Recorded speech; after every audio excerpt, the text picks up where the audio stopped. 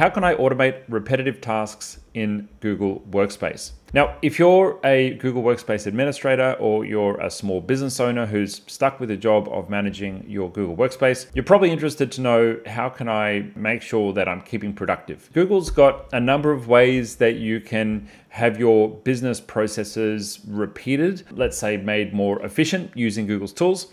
And I want to take you through a few different areas that you can do that. Now, when you think of the word repeating, immediately I start to think about Google Calendar, right? And Google Calendar is the most obvious place where you're going to be repeating or setting up tasks or anything else that you need done in fashion that happens multiple times. So if I go into my Google Calendar here and I go to create an event, I can set it to repeat. One of the things that I like to do is to set up group-based event invitations. What that means is when I have a new employee who's starting with my business, they will automatically receive notifications of events that they've been invited to in the past. So what does that look like? Well, go and open up an event. I'll create a test event here.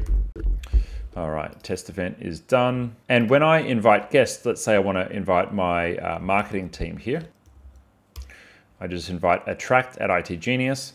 And that group, which I've set up in the admin panel, is going to invite all the people that are involved in that group. I can choose to set that to repeat. So that maybe is weekly on Fridays, and maybe that's our all hands meeting. So I'm going to go ahead and hit save. I'm not going to send that to everyone, but that's going to appear on everyone's calendars.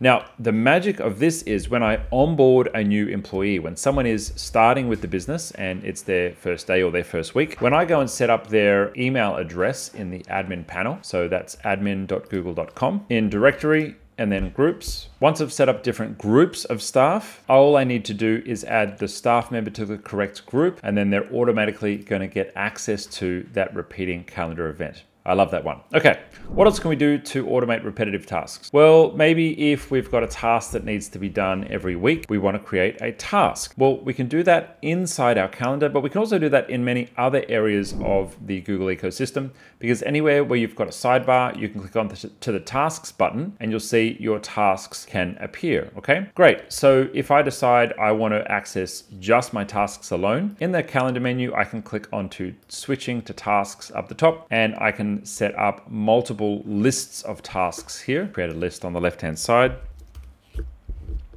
And then I've got multiple lists of tasks to work through. But another way of creating a task would be to actually drop it straight onto the calendar, clicking onto the all day area on my calendar, creating a test task, and there we go. It's saved it on my calendar list. Now, if I want that task to repeat, pretty straightforward. I can choose to have that task repeating, and it's going to automatically create a new task each time. So policies are another great way of automating things that would otherwise be having to be done manually. And policies live inside your Google admin panel. So if you log into admin.google.com, the most obvious policies that you might set are things like security settings across your Google Workspace account. So if, for example, you want to make sure that everybody in your business has two-factor authentication switched on, you would go to security and then authentication and then two-step verification. And here you can choose enforcement options to make sure everybody in the company has the correct settings set for two-factor.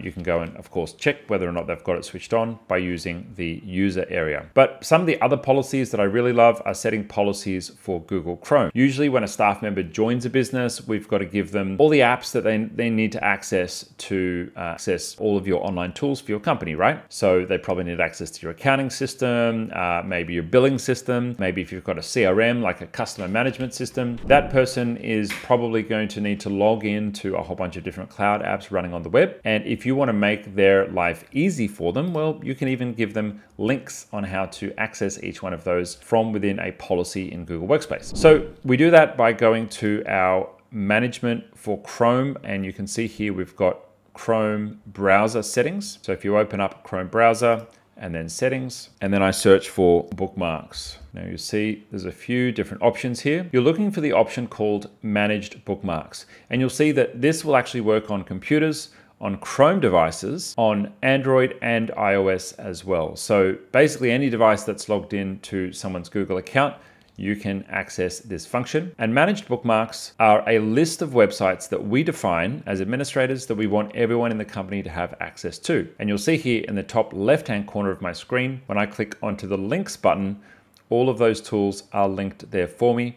And anybody else who is in this organizational unit in my admin panel will also get all of those links too. So I really love this for automating, distributing important links to my team. It means that if somebody's new and they don't know what site they need to access for what particular tool, they've just got everything in one place, nice and easy. And I love that for helping them get started. If you need more help with what we've covered in this video, IT Genius provides support services to businesses all over the world with problems just like this. Click the link below to get started.